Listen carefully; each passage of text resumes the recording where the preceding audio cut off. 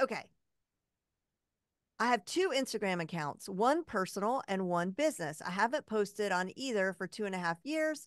I've been using my personal one to follow businesses and previously did the same on my business account. Is it better to merge or just reactivate one? So the question is, the answer is kind of like what I always say, which is the number one, the number one thing when asking yourself this question is your audience different? Is your audience different on your personal account than it is on your business account? We start with the audience, because if you've built any kind of audience and that audience is relevant to your business, then we don't want to lose them, right? We want to keep them.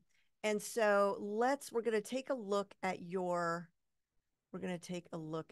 one of your Facebook, Instagram pages, but here's your business one. Okay.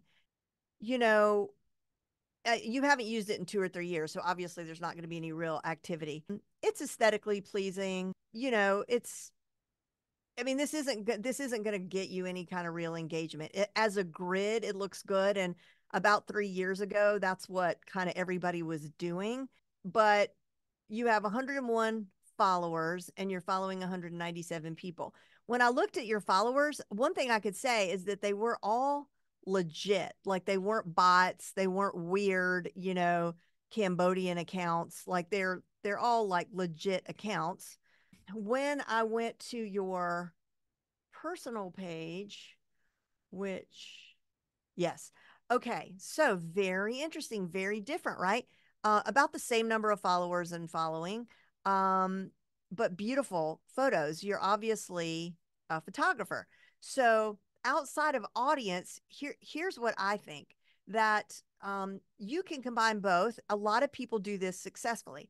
Now, Juliet she's a marketer, and she's a funnel builder, and she's also a certified story brand consultant.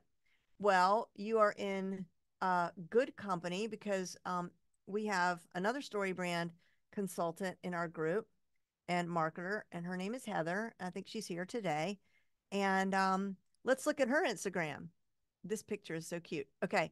So, Heather, I want you to notice, as you go through, look at the little berries.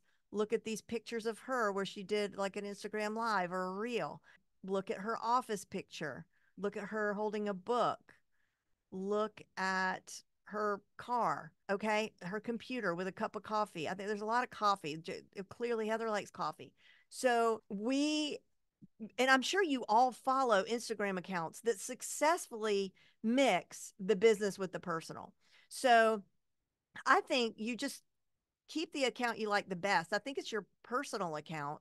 Um, Maybe make it a business page in your settings, but use that one as your business page. And for all your new content, think about, showing yourself, like, those beautiful photographs.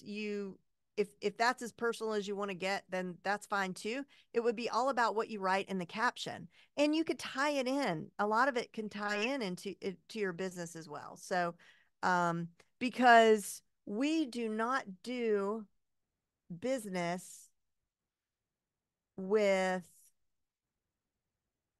this in our, this is not like, oh, I feel warm and fuzzy and I really want to get to know this red square better, right?